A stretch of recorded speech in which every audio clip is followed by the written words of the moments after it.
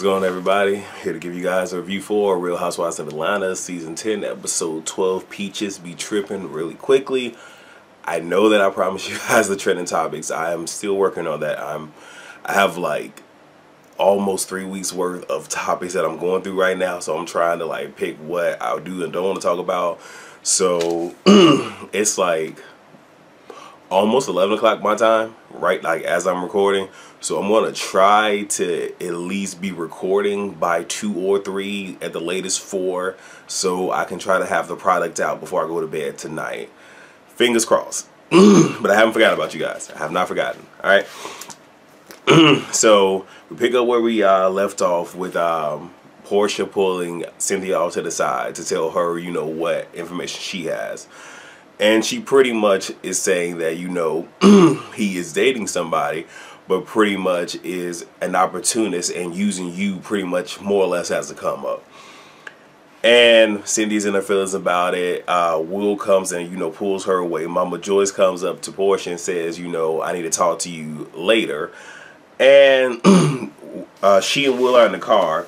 Now, I'm hoping at the reunion somebody's going to clear the timeline up for us, because in the car, I guess he said that he was dating somebody like 2 months ago, but they've been seeing each other for 3 months. Now, here's the thing.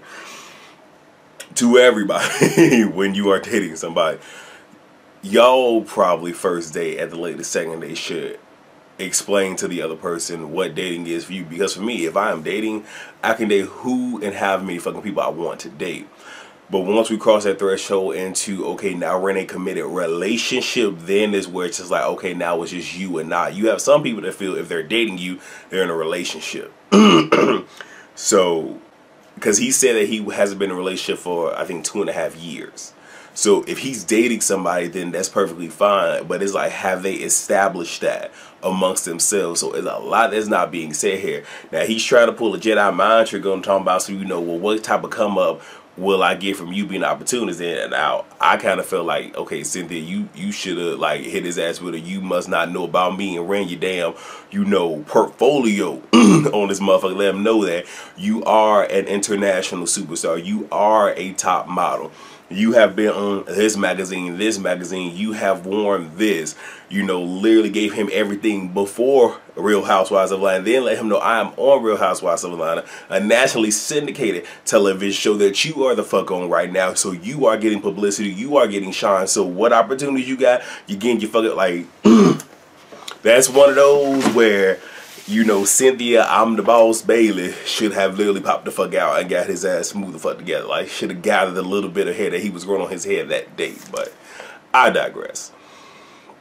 Anyway, Portia and Joyce meet up the very next day. Joyce says Candy does not know that she's there talking to her. I don't necessarily agree. I think she might be lying, but again, it is what it is. And Mama Joyce asks her, do you think that Phaedra was, well, what she said was true? Now, Portia didn't answer that question directly. She was like, well, you know, seeing as how she was my friend and she's an attorney, you know, I mean, I kind of felt, it was just one of those where, because of her stature, I kind of went along with it. But it's one of those where none of us can believe that they even had a conversation, because that's another timeline thing of, if that conversation was had, when was it had? Because if it was during the time they wasn't talking, then that right there should have been a red flag, like, okay, you're lying. Now, if this was during the time they were talking, excuse me, maybe, just maybe. And I don't like how Portia is doing everything to keep from even putting on herself. And she even said, like, why would she have me go into a sit down to say that? Where it's just like, okay, so you allow somebody to put a battery in your back. Now, when she was saying, well, I continue to ask her and ask her and ask her, is this true? Put everything in context. It was, I more or less believe that she was doing that because the whole big blow up at the reunion was to, you know, save her ass. So that's probably why she was continuing to ask. So when it came out, like, well, I continue to ask her. And even when she came at Candy with it, you know, it wasn't, okay, well, look, this is what I heard. Is it true?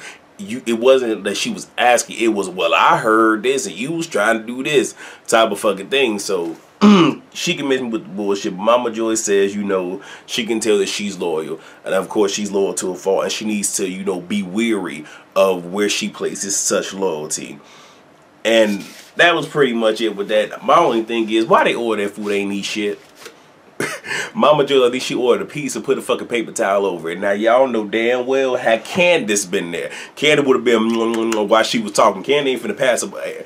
I ain't mad at her because shit, I would have been sitting that stuff in my motherfucking face too. Might have been unflattering as fuck. But still, you know, it is what it is. We got Nene and Cynthia. So Nene is still trying to blame everything on Kenya and saying that, you know, well, I'm going to come talk to her. And as I said my last review for this, which as y'all saw, I did 16 reviews in 20. Well, actually, I actually did them back to back to back. But there was a break in me uploading because it was like midnight and I was tired. So I just went to sleep and then finished uploading when I woke up. But still, 16 on that ass. Y'all can't say I don't love y'all. But anyway, if you really wanted to come to her and tell her, you wouldn't even brought all this shit to the girls. Because it was from her saying all this to not all of them, but the majority of the girls, where Kenya's just like, okay, well, this is my friend. Let me go sit here and try to tell her. If you really cared about Cynthia, you would have went to Cynthia directly like, look, I just found this shit out. And at the same exact time, was Candy's Essence revealed? Was that really the place to fucking do it? You know. But anyway, I lost track. Where am I? Hold on, y'all. I wrote down that she now feels she got... Okay, whatever. Cynthia pretty much, with everything that's going on, she pretty much wants to go abroad. That's on her bucket list. So she wants to go abroad. You know, meet some motherfuckers abroad. You know, she wants to be abroad. And I ain't mad at that shit. You know, do what you do, Cynthia. Do what you do. You fucking single and shit. I ain't mad at you. So Barcelona is the place. Now... She wants to ball on the budget. Lanithia just like, no. We ain't finna ball on no budget. We ain't doing no Airbnb. We ain't doing no Groupon and all this other shit. Acting like she too good for it, but I'm gonna let her have it. But this is also one of those where we do realize this is put on by the show. So they probably did not give Cynthia that big of a budget, which is why she's probably trying to ball on the budget. And she ain't finna sit here and spend her good, you know, coins on all these bras. You feel what I'm saying? Because I think if it was just her going, she probably would be first class, all this other stuff. But trying to sit here and do first class, the best everything for all these girls, like unless they were going to pay their portion, which they're not. So it's one of those ways like it's cute. It's cute. But we know the game. We know the game. But we gonna go along with it though. Cynthia Cynthia wants to invite all the girls, and you know, the issue is a girls trip, and we all know that Kim don't go nowhere without Croy. Don't go nowhere without this motherfucker. This motherfucker will be parked in the damn parking lot sitting waiting for her to get done filming. And then fucking Nene said, you know, she need to be worried about Croy and then fucking ass plants. And I was just like, oh my gosh. But you also have to remember with these particular, like with their confessionals, they're shot after the shit, not necessarily the whole season has been shot, because they do have different looks, but you can tell that this was shot after she and Kim already fell out, so that's why that commentary is there. So it is what it is. Kenya, she's checking the functionality of her ovaries. Apparently she's 6 weeks with she's 6 weeks late on her period. And the doctor pretty much said based off the urine test, they can't, like, it's I think it's inconclusive, but they also drew blood, so they're going to go off of that. And Kenya's whole thing is she's not going to Barcelona. Like, she has already had 2 trips where shit went left, and she's trying to keep herself from, you know, being in the bullshit. Even when they went to, I forget where the fuck they went to, that very, very first trip, when they did the whole bride thing, you know, with her being married and whatnot, and how they were trying to bait her. I don't give a fuck when nobody say, you know, I do like Kenya. She brings, you know, that spice to the show, and it sucks they have to sit here now, so it's bringing Marlo and Kim for that. But you can tell that they're trying to bait. Excuse me, y'all. Y'all already know mucus buildup and everything. And like I said, I'm actually getting over a fucking cold and whatnot. So excuse me. but you know, trying to bait her and trying to, you know, get a rise out of her. That's what they've been trying to do, and I think she notices that, and she's not trying to give them that anymore, and she's trying to portray herself in a different light. Absolutely nothing wrong with that. So Cynthia and Peter, she's upset that he left the party, and it's one of the ways like you don't put everything on the table like that though. And you know, he said he didn't want to blow up the spot. He saw her with, you know, her new dude. He was like, I would give your ass one of these. Like, shit, go ahead, get at it. You know what I'm saying? And Peter is telling her like not to stress. You putting too much on yourself. If this who the fuck you want to be with that motherfucker. Take what they say, take with a grain of salt, but you gotta live your life for you. And I'm just like, okay, Peter, I can appreciate that. But when I say she was stressy, no. She was stressy. Now you can tell they was eating, because if you go back to the Mama Joy's porch, they wasn't eating. But Cynthia said, fuck this, fuck the bullshit, I'm finna sit here and eat. I ain't mad at your shit. Go ahead, chow down, baby. And you can tell there's still a flame there. Right.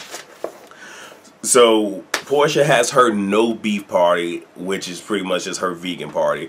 There's Lauren, Kim, Marlo, Shamia, and Sheree. Of course, Portia's there, but Lauren is pretty much just like the house, like the party planner, if you will. Ain't got no motherfucking scene. And I'll be feeling bad for Lauren this much because she feel the shit. But how Portia let her sister look so damn regular. And she's so done the fuck up. It's funny. So Marlo is throwing shade from the door, talking about some, oh, this is a small welcome mat. Oh, she needs to learn. And then just standing there, she's like, well, does the doorbell work? And I'm just like, they really do need to give Marlo a peach. Just because she's funny. She don't give us the bullshit. They rehashed the whole Cynthia situation. Cynthia shows up and she knows that they were talking about her. And, you know, Portia is all up in the business trying to do the whole, well, we're friends. Now, my thing with Cynthia is I would have curbed that conversation. We would have went someplace the fuck else with it, because here's the thing. Out of this whole entire group, the only person that you're remotely cool with is Marlo. But, you know, Marlo keeps up mess. And it's like, you see with everybody there, nobody really has a storyline. And it sucks that Cynthia's storylines revolve around who she's with. So they're using her to have a scene, which I'm not necessarily cool with. Now, one thing I will say is I can appreciate that in the previous scene, that even though I don't like Kim, she did say that people were trying to say she and Croy shouldn't be together, this, that, and third, and she went with her heart, and they need to leave Cynthia alone and let her go with hers. I can appreciate that. And she said something else in the scene. I didn't write it down, but it is what it is. And you got Portia and Kim continuing to pick like they really know Cynthia, and it's just like, not really. Marlo, you know, is burping and all this other stuff. It kind of takes the attention off of Cynthia, and she says, oh, I have to go visit my cousin at a nursing home. You know, it's a 24-hour nursing home. And like the shade was good, because it was just like, oh, okay, you going to visit your man. And, you know, there was even a point, did I pass it? Did I miss it already? Okay, no, so they bring up the girls trip, and you know, the whole no men, and you know, Marlo picks up China and is beating it with the knife, and then she turns to Portia, just like, oh, this is that good China. Oh, your African bought you some good shit. I hollered. I'm just like, alright, this is like direct shade, but it's funny. It's taking it a lighthearted way, but I appreciate it because nobody really says anything to Marlo, but Portia was giving it back to Marlo. I appreciate it. And Cynthia's being a pushover in that moment, talking about, so, okay, well, if she wants to bring, if she's in her professional though, like if she wants to bring Croy, they bring Croy. No. And I understand why that was, because again, it is a trip that is you know, being manufactured by production. But if it's just you bring yourself, then it's just you bring your fucking self. So they're getting ready for the trip, and then it comes out that Croy is Nene kind of put the pressure on Kim, saying no Croy. So since Croy's not coming, she's not coming. We already know Kenya's not coming, and it stops there. But I wish we would have seen the interaction between, or how the conversation developed between Nene and Kim, because now everything is going to come out in the next episode, and chances are they're probably going to save it to the very end, and then, you know, it's going to be a to be continued from there.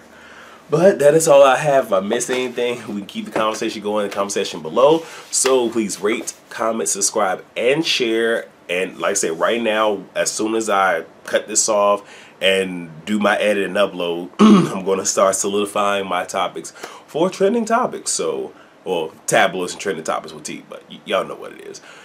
So stay tuned for that. And yeah, I will see you guys for, what's today? Monday for me. So I won't be able to give you guys Hollywood and New York until tomorrow. So trending topics and then those videos. So see you guys then. Peace.